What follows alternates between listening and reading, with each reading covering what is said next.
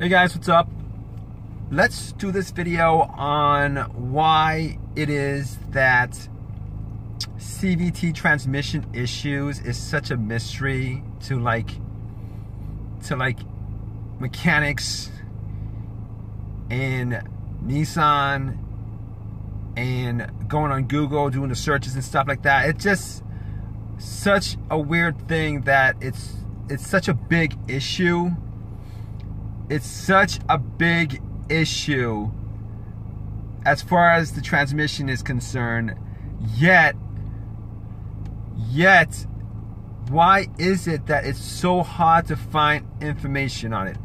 So originally, when my car went into safe mode and limp mode, had to whine and stuff like that, I actually went on Google to do some searches on it. All right, initially when it happened, when I was driving 80 miles per hour and it had started happening, it scared me. It was like the weirdest thing ever, because I didn't know what limp mode was, what issues, what those things were. Limp mode, safe mode, stuff like that. I didn't even think transmissions could do that, because I didn't know anything about CVT transmissions. I didn't know about, issues that come with it and stuff like that.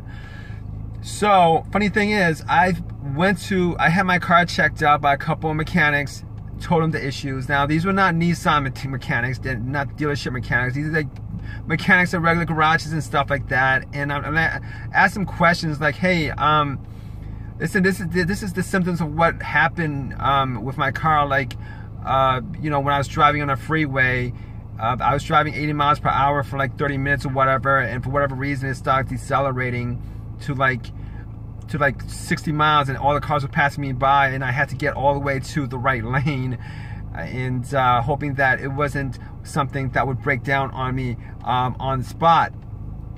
And and it corrected itself afterwards. So I explained this to like so many different mechanics, and guess what?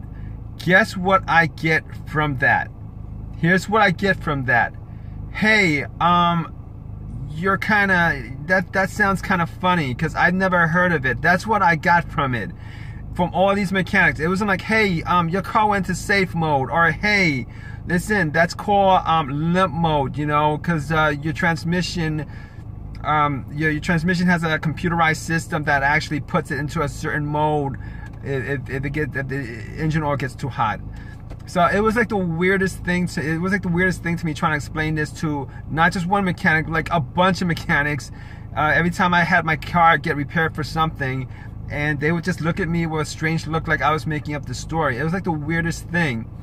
But it just seems to me that this whole safe mode, limp mode thing should be like a really big, knowledgeable thing to everybody at this point, because these CVT transmissions, like, they're all over the roads with all these cars and everything, and it's still like a big mystery as far as people who fix cars and people and everybody else who's driving it. I mean, there should be a stamp on the manual that comes with it, or a little first page thing that says, if your car, does this, blah blah blah, if your car stalls or slows down to a certain speed after you hit a certain mark or whatever, and these symptoms occur, it's because your car is in safe mode, and you need to either have it checked out by a mechanic, or just drive to the side, park it for like 15-30 minutes, and then drive it again,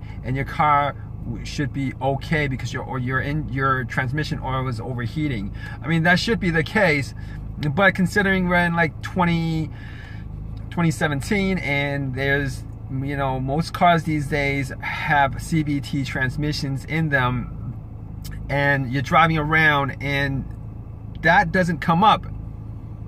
It doesn't come up where people are knowledgeable about the situations of CVT transmissions issues and stuff like that, as far as safe mode, limp mode, changing the transmission oil on the car. That's like a weird thing where where I had to do a ton of research to find out that on CVT transmissions, you actually need to change the transmission fluid, you know, within like 80,000 miles. I had to do some research on that. I went to Google, did some research on it, and I had to do a ton of research to actually find out that answer, that you know, if the issue comes up where your engine is whining, you need to change the transmission fluid. Or if, you know, when your car gets to about 80,000 miles on the odometer, you need to change the transmission fluid, because if you don't, what happens is your transmission is gonna break down. And that should be like one of the most obvious thing that on a Nissan manual. That should be like common knowledge at this point, considering most cars out there are equipped with CVT transmissions. I mean, it's just ridiculous that it's still such a mystery these days as far as how to maintain or maintenance the CVT transmissions on these cars.